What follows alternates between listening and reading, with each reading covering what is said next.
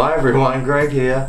Now, when I am cooking, I really like to have leftovers, and I'll leave leftovers on purpose so I can cook something else with the leftovers that I've left over. And today I was going to make a fried rice, an Asian style fried rice, using some leftover pork that I've got and some leftover rice. I'm also using some other ingredients like Chinese cooking wine, soy sauce, and I'll also be making it a little bit spicy with this Korean hot pepper paste, Gochujang. It's a umami sort of flavor, a little bit savory.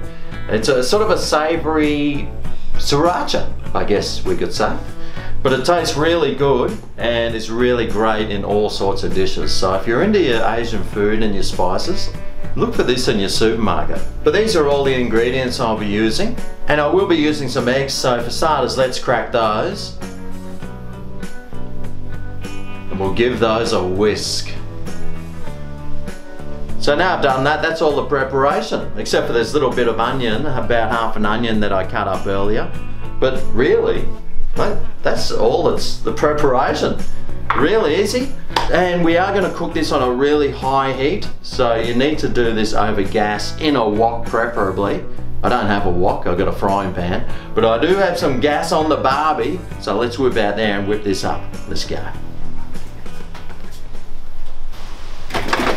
Be careful. Oh, oh, oh God. Oh.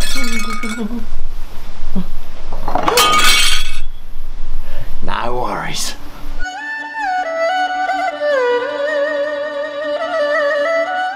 Alright, so let's start with adding some vegetable oil in. Quite a bit. Not too much though.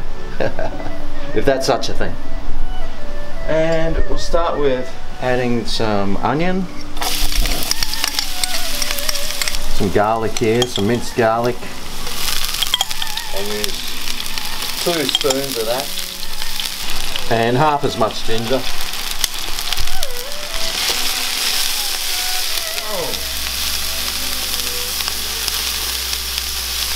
Be frying that a bit,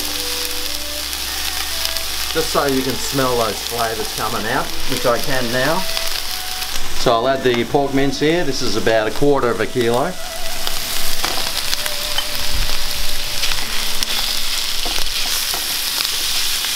Start browning that. And now I'll add the rice wine as well. Just a couple of tablespoons worth.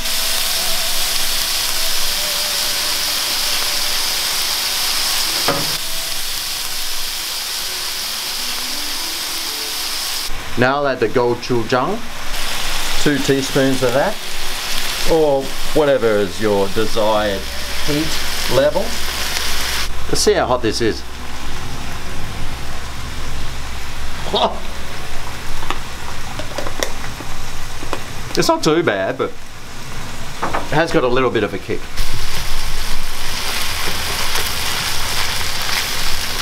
Mix that all through. You'll notice it turned that lovely colour. That looks awesome. So now I've got the unfrozen frozen veggies. I just find them really easy to use. You just whip them out, let them defrost. I've got about 1 cup and a little bit here, which I'll throw in.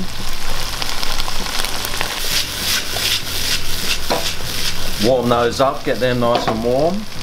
Now it's time to add the rice. Now I've got quite a lot here. Oh boy, I overcooked that. But it's nice and cold. It's been in the fridge overnight, so it's nice and loose. Oops. But I'll use maybe half that. It's probably a couple of cups worth of rice really that I'm using here. You don't want to overcrowd the pan though. I'll start with that amount. Break up any big chunks that we've got.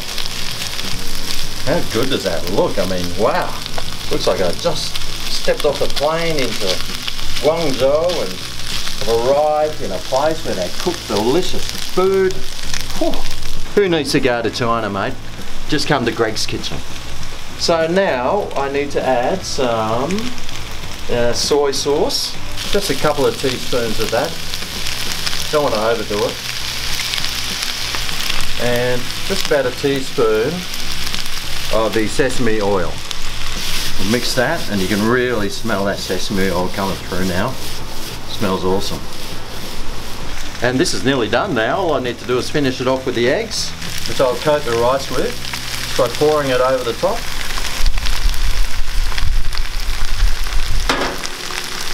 Give it some more flipping or stirring.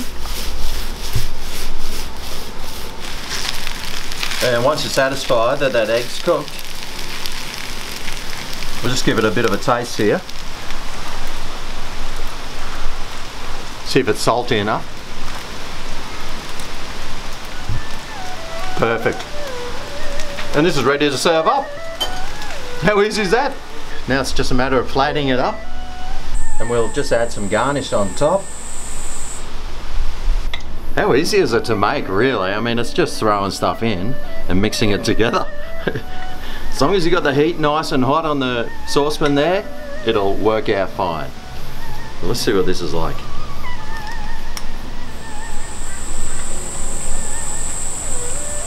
Wow. This tastes just like the taste of Asia. It's really authentic tasting and tastes absolutely delicious. You've got to try this recipe.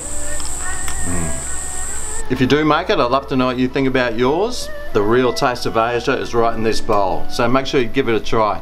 Thanks for watching, and we'll see you next time for my next video. See you then. Oh yeah, this is Greg's Kitchen, where the